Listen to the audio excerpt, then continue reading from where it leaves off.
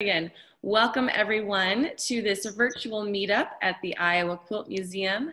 My name is Megan Barrett. I'm the director here at the Iowa Quilt Museum. We're located in Winterset, if you're not familiar, and we are just 30 miles southwest of Des Moines in this lovely historic community. Winterset is the home of the Madison County Covered Bridges, also the birthplace of John Wayne, the birthplace of Fons and Porter's love of quilting, and home to the Iowa Quilt Museum, of course, and two wonderful quilt shops. We are joined by Tony Jacobson. You want to give a little wave, Tony? Morning. Tony is the curator of this fantastic exhibit that we are featuring today, Man-Made, and we'll hear from Tony in just a bit. We're also joined by Deb Geyer of the Quilters Hall of Fame, and Jack Edson, who is a fantastic quilter, and we will see his work a little bit later. So just a couple of housekeeping things. We do have everybody on mute, I believe, and we have stopped your video, which means you can see us, but we can't see you. That will just keep the environment a little bit less distracting. We do encourage you to use the chat window, which may be at the bottom of your screen, to share any questions or comments that you would like to as we're going, and I will share those out to the whole group. You can also use a feature called Raise Your Hand, which you can find in the participants window or perhaps in the upper right-hand corner of your own video screen. If you raise your hand, I can unmute you and let you share something with the group. Of course, this virtual meetup is being provided free of cost, but we welcome donations to our two museums. Us here at the Iowa Quilt Museum will be sharing everything with the Quilters Hall of Fame as our cooperating institution today. It's a tough time for cultural organizations right now because we are closed to the public, which means we have no revenue, of course. So if you are a lover of quilting and want to help support us to make sure that we can be ready to reopen strong when the time comes, we would appreciate that. And in just a moment, I'll be putting a donation link in the chat menu. So right now I'm going to turn it over to Tony Jacobson, who is the manager at Pieceworks Quilt Shop just down the road from the Iowa Quilt Museum. He's a fantastic quilter and teacher himself, and right now he is the curator of this exhibit. He's going to give us a little introduction to the Man-Made exhibit. Go ahead, Tony. Well, good morning, everybody. Yes, when I thought of this show, what I've seen in the past with the men's quilt show, the men-only quilt show, is that it's been more of a juried show, just showing the top quilts that have been submitted to any given show. With this exhibit, what I've tried to do is give more of a context of men in quilting. What we're going to see today are part of the historical quilts that I chose for this exhibit that show that men have been quilting in one form or another for probably since quilting began. I know that with Arnold Savage, who we're going to talk about today, he started when he was young because he had rheumatic fever, and his family had a quilting history and they were giving him something to do while he was recovering from that. My own story was that I had asthma as I was little, and so my grandmother was trying to find things to keep me occupied. So that was a way a lot of men got into quilting, was because of things like that. The other thing I wanted to show with this exhibit is the breadth of men in quilting right now. And so last week we were talking to artists who they're designing patterns or teaching classes, and that's how they're being involved with quilting. Today we're going to talk to Jack Edson, and Jack does more just art quilts.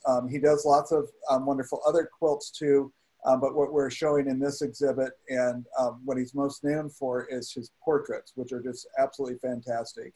And he does it mainly for enjoyment. And so we've got some people that's what they're doing. They're either doing it as art or enjoyment. We also have some in the collection that are people who are doing them for a cause. We've got a couple of quilts of valor. One was a veteran who learned to quilt when he was in his 80s, and that's how he got into quilting. Another was a 18-year veteran who found that quilting helped his PTSD. And so there's lots of different ways that men are involved with quilting, and that's what we're trying to show with this exhibit. So today we're going to talk about the historic quilts, which shows that men have been quilting. The quilts that are behind Megan today are both from 1930, or they were at least started in 1935. One was completed, one was started in 1935.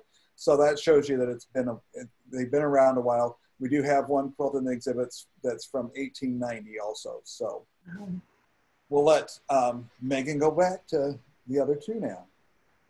Very good. Thanks, Tony. So as Tony alluded to, you see behind me two quilts. These are Arnold Savage's quilts that are on loan to us from the Quilters Hall of Fame. This is the one over my right shoulder that was started in 1935 and actually completed in that same time frame.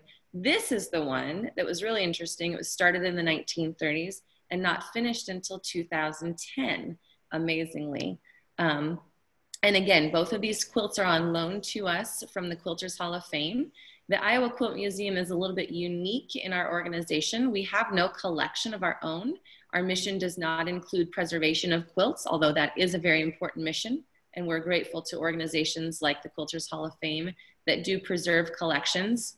Everything we display is on loan to us. And so we're so grateful to the Quilters Hall of Fame for collaborating with us, both on this exhibit and this virtual meetup. So I'm going to turn things over to Deb Geyer, the Executive Director of the Quilters Hall of Fame, to tell us more about your organization and these beautiful quilts behind me. Go ahead, Deb. Thank you. Thank you. I'm so happy to be here. And we are happy that we have the quilts available to us to loan out. We have a small collection, and most of our permanent collection, though, is dedicated to our honorees pieces. And those are not allowed to leave the building. I cannot take those out for anything. So it's nice that Arnold has donated these quilts to us so we can take them out and share them with the community too in many different ways. And I'll talk a little bit about Arnold. Arnold loves quilts, and he loves the preservation of the quilt history. He comes from a long line of dressmakers and quilt makers. As Tony mentioned earlier, he learned to quilt as a young boy while he recovered from rheumatic fever.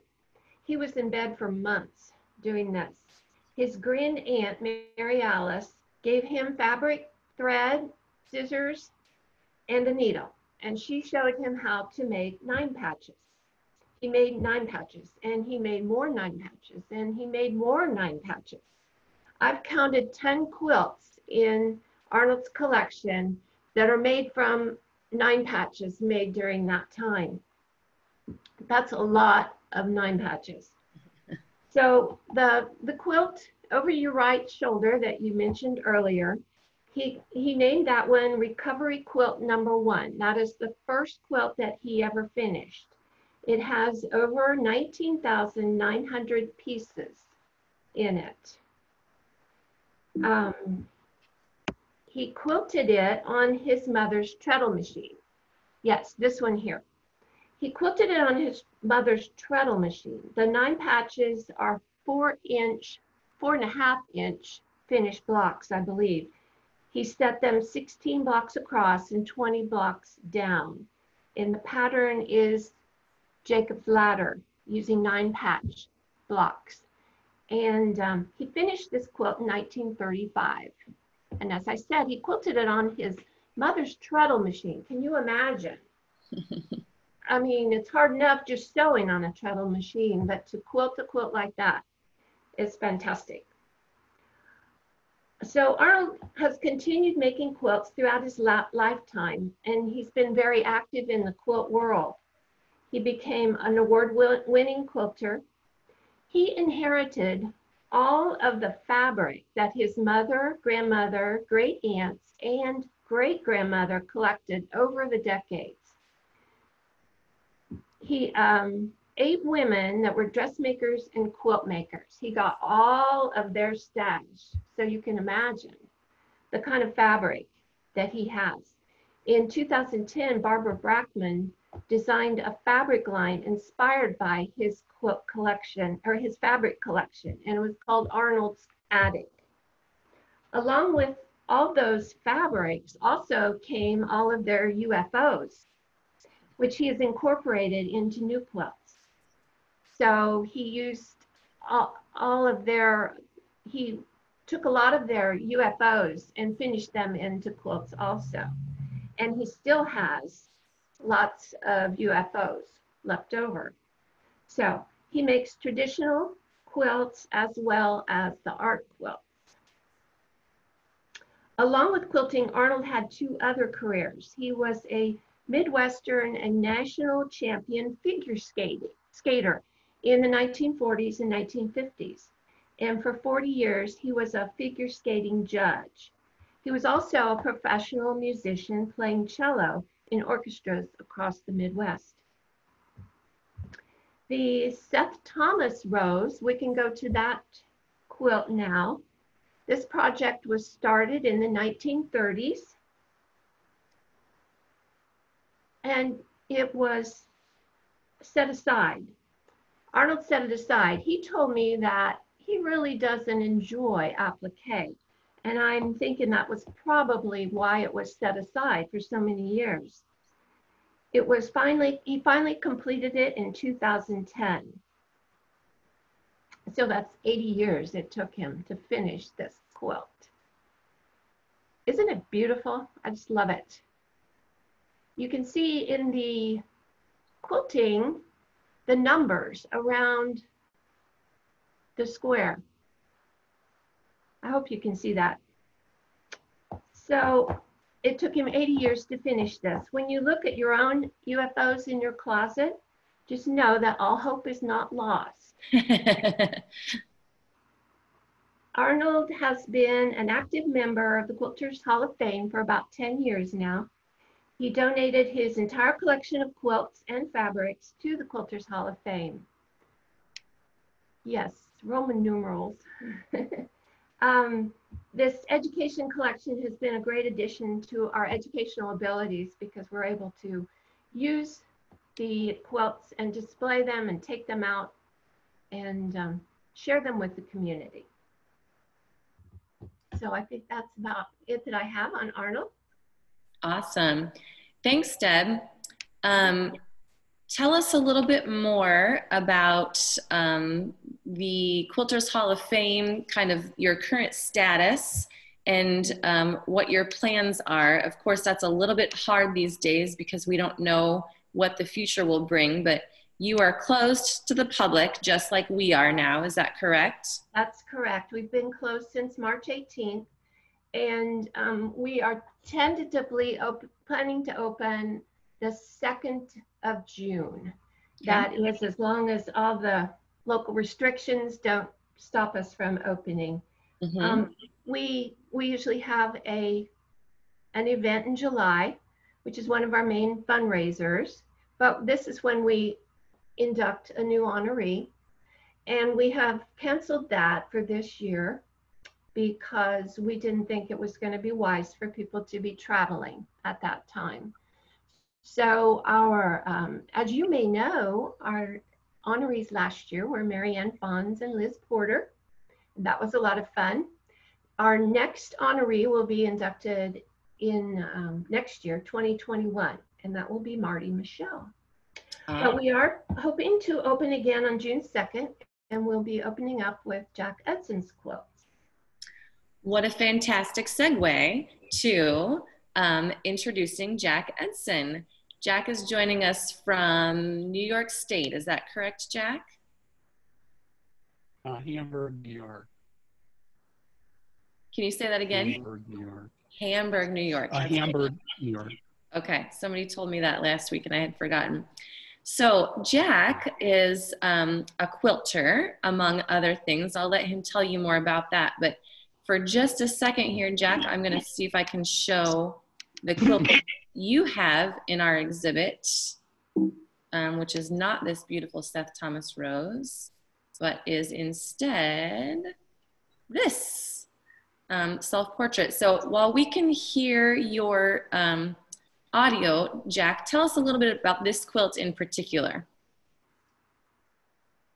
I've done lots of portraits for quite a few years, and I ran across a photograph of myself from about when I was about 35. I was looking for my birth certificate to apply for Social Security, and in a box of stuff, there's this photograph I took 35 years ago, and I thought, you know, this would make a great quilt image. So I made a fabric collage. I have the fabric collage out. I don't know if you're picking up the image of me, but this is the smaller, you know, 1 inch, 2 inch, I guess, square collage, which I used to kind of test it out to see if it would, you know, kind of hold for a larger image. And then since then, I've used that image several times. I made a set of self-portraits which were at the Rocky Mountain Hall of Fame. I think I'll send them to the show at the Quilters Hall of Fame too. Okay, one based on this image, and then another one, I took the camera and took a picture of myself, you know, age 68 or whatever it was at that time, you know, in the same pose, and did a quilt of that. So, you know, it's a combination piece. So there's often a kind of poetic theme behind the pieces now. And with that one, it was, you know, I used to be young, and now I'm not. And similar for the audience, you may be young now, but, you know, so anyway, that's the background of that piece that you have at the Iowa Museum now. It's a 9-patch. I mean, I've done the image many times, but always use a different quilt block or, you know, so it's got to be different. We never make, I can't think twice. What would be the point? You want to, you know, try something new. Sometimes I start with an idea for a piece, a little formula, and then 2 hours into the piece, I'll change the formula. You know, something seems to be calling me, like, do it different this time. So that's often how you never know what they're going to turn into. They're very, you know, in the moment, doing them, and, you know, change them a little bit at the end, maybe. Now, you're not a quilter by profession, is that correct? Right. I was a librarian for 46 years, public library, all different libraries, you know, from 1973 till 2 years ago. And in the library, I had little art shows all the time. It might be somebody from the community, it might be from my art collection, and sometimes it was quilts. And I found these were very good for me to show. I mean, I got this immediate reaction from people. They didn't know I had made them, and they were really responding to the quilts on the walls. And that's how I met someone in the audience here today. Eric Myers came into the library one day from out of town, and basically asked, what's the story behind these quilts? And we became friends that way. And right now, even though I don't work at the library, I continue this quilt art show by putting a quilt, hanging it on my porch. so people walking by can see them. Any day that's nice out, I'll hang a quilt out. I have one out today. You have one out today, which I think, did you post that on Facebook today? I did. It's the figure, the Bernini Saint Sebastian. It's brand new. I thought I was going to be able to share that picture. I could walk the camera outside if you wanted. Can you all see my screen now? Yes. Okay. So if I get to, so the screen that I'm showing right now, everybody, is the Facebook group called the Edson Fabric Art Workshop Group. And so this is where Jack posts a lot of information about his quilting, his current projects. And he had posted a picture today that I'm having trouble finding, but he's walking. I'm outside right now if you want to. So, yep, I'm going to stop sharing and put his video back up then. And so he will show us what's hanging on his couch. So you've got a hanging apparatus just there where you can change quilts every day. That's right. I use the hooks from Christmas lights. And it's very simple. You take down the Christmas lights and you put a wooden rod up, and it's great. It's you know, no law against it, and it really works nowadays with the idea of museums being closed. You know, people are being more creative about showing their work. Here's the back of it. This one isn't quilted yet. Oh, wow. So this one, there's another one on the, whoops, I put it on the floor of the porch. It might or might not show. We can see part of it. It looks like there's a little too much sunlight at the top of it. Yeah, that's the problem. These are the brand newest, and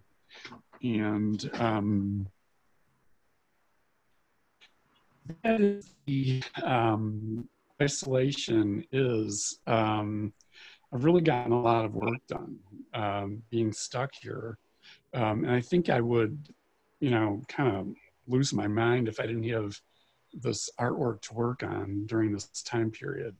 Sure. So I think we have to make the best of whatever, you know, whatever cards are played our way. This is one I'd like to show. I collect art. I'm very interested in other artists. And then I became friends with a pretty famous American artist, Ellen Carey. And this is a piece of her work. It's a photogram. And the idea was to collaborate with Ellen. And then I made this large quilt based on that. It's laying on the couch, so it's rippled, but it has a good deal of line to it. There's iridescent fabric, and I use some gold thread to quilt it. Sometimes I do quilt these by hand. And also, when I'm doing the piece, I usually get very involved in the subject. If it's an artist, I might be reading a book on the artist at that time. With Ellen, I did a fabric collage portrait of her. I took the photograph too. When you do a portrait, it can't just be, you know, an image of a person, but it's got to be, it has to have an emotion in it. And it might be one that we can identify with one word, or perhaps it's one that is more elusive. So that's frequently what I'm looking for. To pick an image, I might look at 1,000 pictures. I'm always on the hunt for, the next image for the next piece. And there's got to be something that, completely grabs me. And my feeling is it will be very engaging to work on for, a few days in the case of the collage, or maybe 3 weeks in the case of a quilt. So there's going to be really something, and my feeling is that if I feel it, the audience will feel it too when they see it. So the subject matter has more to do with not necessarily who is the picture of, but what is being shown in the picture. What's the composition or the emotion of the picture? Is that? Well, the second part is true, but it's very important who the person is. Okay. There are people that they might be my alter egos, Thomas Akins, I wish I was Akins. I wish I knew him, she was alive. People that there's something about them that rings a bell inside me. At that time, director of the Buffalo Birchfield Penny Art Center, Scott Propriak, put together a show of contemporary portraitists. And I had 8 pieces in that. And Scott mentioned, he asked me the question, do you realize almost everyone whose portrait you do looks like you? And I didn't realize it consciously until he mentioned that. And looking back, I do see it in many of them. People that I looked like when I was younger or something like that. So there's always that connection. It's not just a picture, of somebody with an interesting face or a, interesting emotion on their face, but it's all of that, but it's also, the person has to mean a great deal also. I mean, I read an interview with Chuck Close years ago, and he said when he does a portrait, he usually does his family or friends because he's going to spend months painting that image. And, he feels the connection with the person during that time period. So that's true for me too, to a certain extent. Sure. So you mentioned you've been doing a lot of work during this quarantine, and you showed us a couple of your newer projects. You've got something on the floor of your studio right now, is that correct? I have stuff all over the floors throughout the whole house. And this is, this was, I've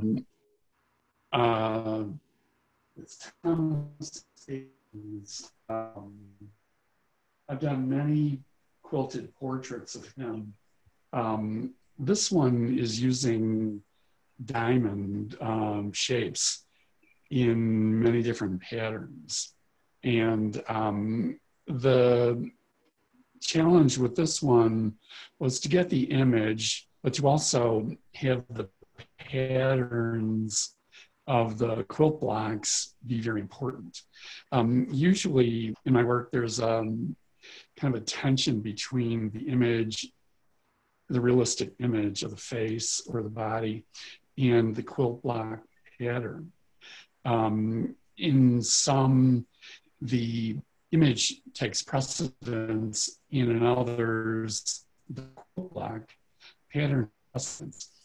I think about during art classes in school, usually the teacher would say, find one thing and do that one thing. Well, I mean, that's fine for young students, but when you're really doing artwork, you can discard all these rules and have, take 2 things and work them out and basically see what happens with them rather than approaching it, with yourself coming up with demands. It's got to be this way or it's no good. Now, let it happen. You're person making it, and the piece has pretty much a life of its own that's going to emerge if you let it. Jack, I had one question. Speaking of the diamonds and stuff, which comes first when you're deciding on what block you're going to use? Do you find the photo or the image that you want to do, and then you decide what block you think is going to work best for that? Or do you have a block in mind and then you go in search of the image that you think will work best for it? Usually I have an image. I've got many Xerox copies of many great faces that I'd like to do someday. But I'm also always on the hunt for a new one. And sometimes I'll sit down with one image in mind and switch it right then and there and just change it at the last second. And usually there's a quilt block pattern that I wanted to use. And for some reason, I haven't used it because maybe it's too difficult, or I don't know how to do it, or, you know, there's Y seams in it or something like that. And then at that same exact moment, I'll just decide to just go for it and start cutting. So frequently these things are not planned out at all. There's that moment of, you know, chance and you tell me what to do rather than me getting it all planned out. And sometimes like one block and switch it, like do something that feels more correct for that image. With the Akins block, this was about being quarantined, and it was tumbling blocks because the world was tumbling. That really is the answer to that question. And I knew it was going to be a humdinger getting, you know, a readable image with some of these very geometric quilt block patterns, but I figured, you know, I'm just going to see what happens. I did one 3 years ago with pineapple block of a portrait of Bernini. The quilt on the porch is Saint Sebastian, painting by Bernini, but I did a portrait of Bernini using pineapple blocks, and pineapple block is hard to do just with, you know, a couple of colors, let alone with a face on it. One interesting story where maybe some of these threads will connect. I'm still working, and Eric Myers, who's watching today, was is a distributor for quilt fabric.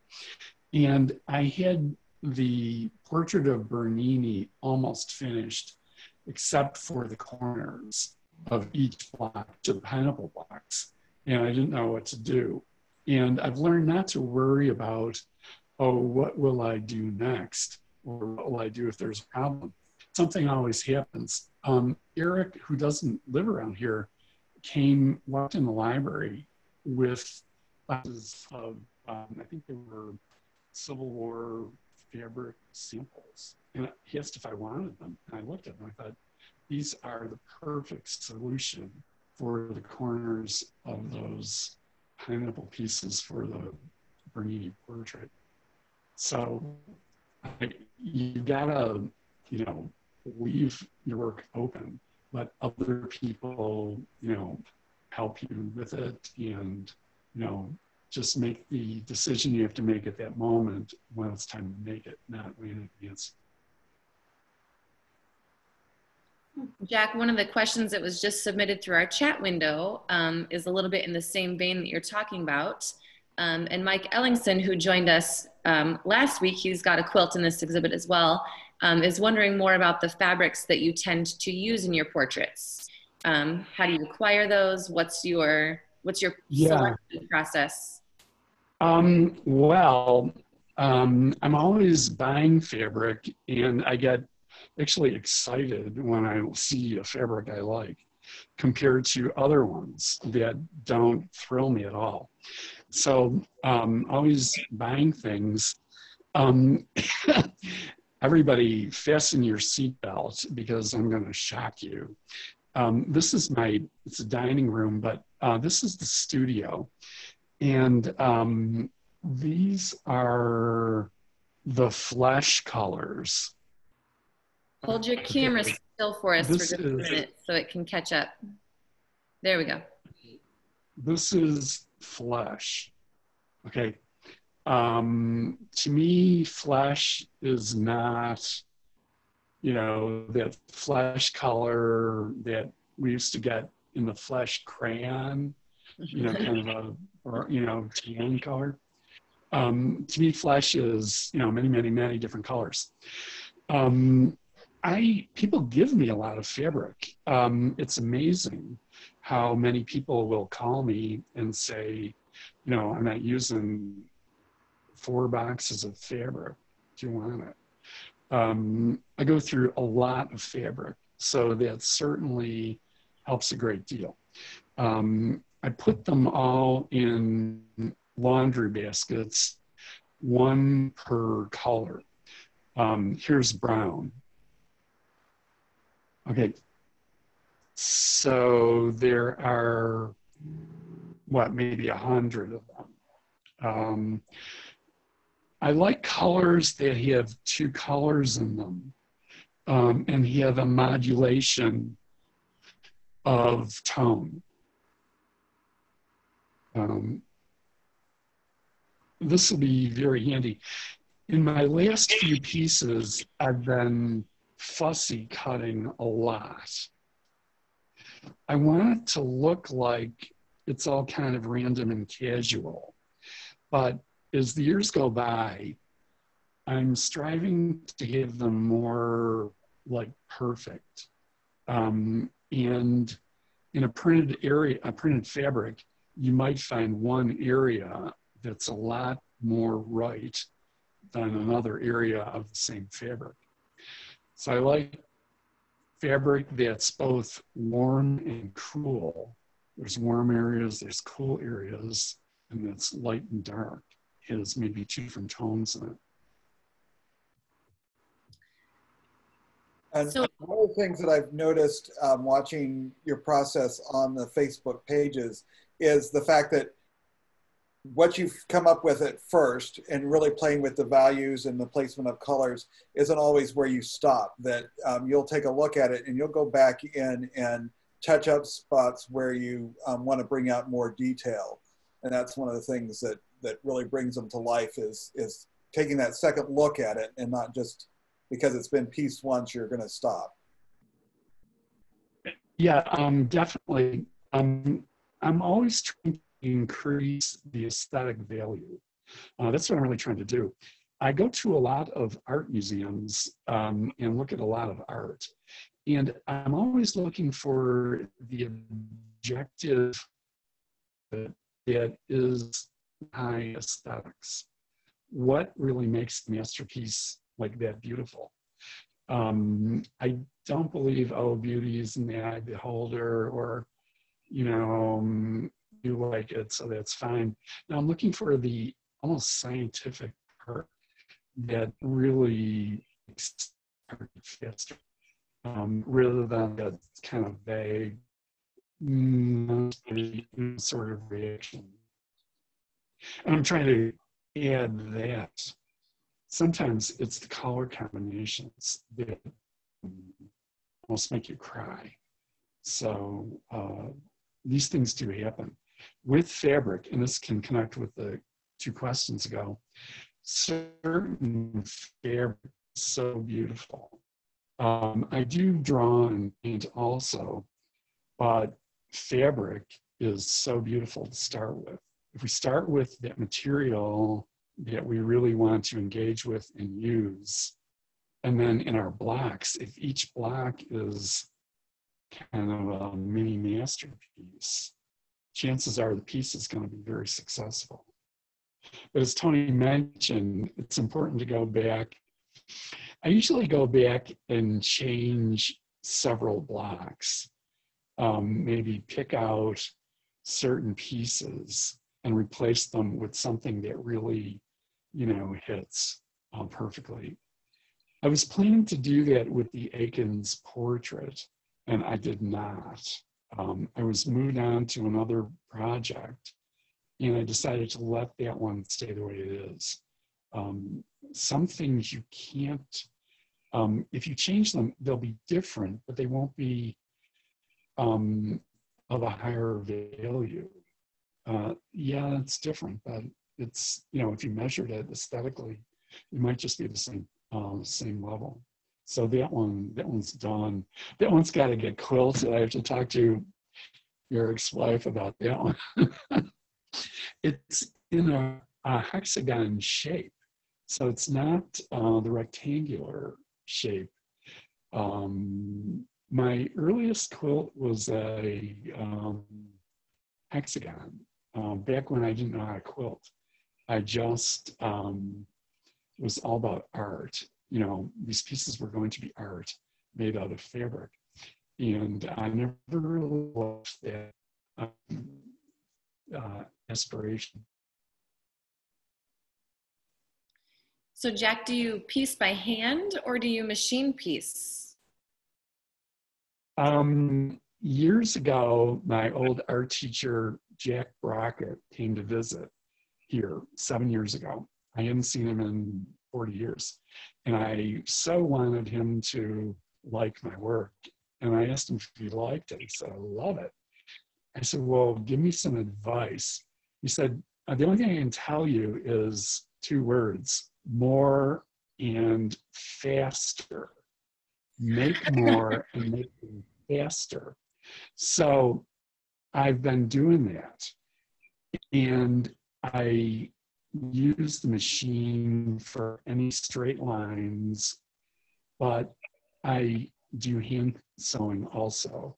Sometimes I can do it quicker. If it's got to land exactly in a certain place, I'll just do it by hand very quickly. Quilting, with the big important ones, they have to be either quilted by some really excellent long-arm quilter, or I have to do them by hand. I do rent a long-arm machine occasionally and do some sort of meander pattern, but that's not for the really excellent ones. Also, my friend Brian Parton quilted one, which will probably be in the Iowa, in the Quilters Hall of Fame show. It's a portrait of Bernie. I've done a couple portraits of him. The machine can do it a lot quicker. Oh, one thing, I sew standing up. So there's not all that wasted energy sitting down, moving the chair, sewing for, 10 inches and then getting up, So I put the sewing machine on 2 old record speakers, jacked it up about 6 inches. So that and a piece of plywood, I just do it standing up, so that wasted energy. If you think about it, I'm cutting, sewing, ironing, trimming, all those steps, and you have to, move around for them. So if you add in sit down, get up, it's extremely tiring.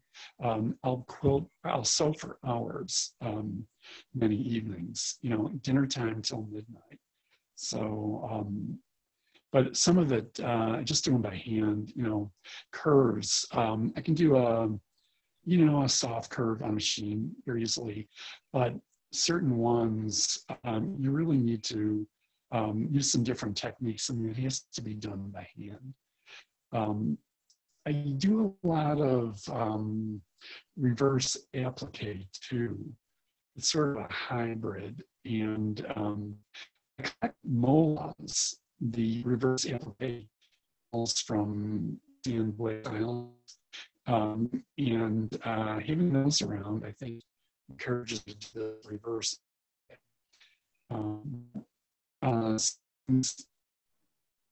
Kind of invent a fun little technique variation of doing it, and you almost keep it into words how you're doing it.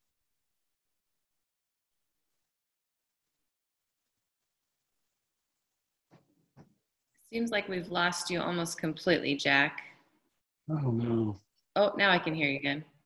Your video has stopped though. Oh, all right. We're back together. Another fabric question. Do you use mainly quilt weight cottons or do you mix types of fabric? I strive for all cotton, and I have to use a variety of different kinds of fabric in order to get the color. I really don't stop for, that matchy, type of quilt that many people do. I really don't know the brands or any of that. Kind of go by the feel. And I've been discarding a lot of inferior fabric lately. If it's not a really good fabric, I just won't use it. So that's one way of weeding out what I'm doing. But yeah, that nice heavier weight cotton is perfect. But sometimes you have to use something else to get that color. Sure. So I also use clothing. Okay. So it's evident to me that you quilt for a very different reason than I quilt. And I'm just a brand new quilter. And a lot of my quilting is, I kind of use it as stress relief because it's very different than anything else I do in my day. But you're very much an artist, and somehow you stumbled into fabric as your medium. And you mentioned that you made your first quilt before you knew how to quilt. So why? Why fabric? We've mentioned that it's beautiful on its own, and we would all agree with that. But how did you stumble upon using fabric as your medium as opposed to drawing or painting? Well, I also collect things. And at the time I started, I was aspiring to collect antiques and collect American quilts. I saw two big art shows during the bicentennial. One was a Smithsonian traveling quilt show I think it was in Elmira, New York. I drove down there to sit. And then a church here in Hamburg had a quilt show with, I guess, quilts from the parishioners laid out on the pews. And I went to see that. And I remember vividly red and white quilt with a Bible verse in it hanging on the choir loft. And I think those things really stirred something in me. So with quilting, we can use these patterns that were developed a long time ago and have been used continuously ever since, and use them for our purposes nowadays. So I think that is the connection that I look for. I don't think there's any turning back from that now. I think whatever the origin was, take it and run with it. Sure. So what does the future look like for you? Do you have any lofty goals any quarantine goals? I would like someone to write a book about my artwork, a big coffee table book, and I'm not joking. And also somebody to sort of use my collection, both the quilts in my collection and the artwork, to, you know, foster something beneficial in the world? Really are the answers. Those are wonderful. So if anybody is listening and has the aspirations of helping Jack see any of those things through, we'll put you in touch. There's a book waiting to be written. There you go. There you go. So we're coming up on nearing an hour, and we decided that that would be kind of our arbitrary ending point. So just a few things before we conclude. If you feel that you are able to make a donation to the Iowa Quilt Museum and the Quilters Hall of Fame, the link just went into the chat window, iowaquiltmuseum.org/donate. Any donations that we receive as a result of this program will be split between us and the Quilters Hall of Fame to continue the vibrancy of our two organizations and make sure that we're here to serve you and continue to promote beautiful quilts and fantastic artists like Jack and Arnold long after this quarantine is over and we get back to what we will know will be the new normal. So thank you to everyone for joining us. Deb, it's been a while since we heard from you. Did you have anything else that you'd like to share before we wrap up? I'll just say that I'm looking forward to seeing Jack's quilts when we hang them in June, and we are tentatively planning a workshop with Jack on the 25th of July. So you can watch our website for details on that if you're interested in taking a workshop with Jack. Absolutely. And the Quilters Hall of Fame website again is quiltershallofFame.net, and that just went into the chat window as well. Quilters Hall of Fame. There's an S. Quilters. The S is in the wrong place. QuiltershallofFame.net. So sorry, I can't type and talk at the same time. And you could Google Quilters Hall of Fame too, and we'll come right up. Absolutely, absolutely. And you have a Facebook page as well.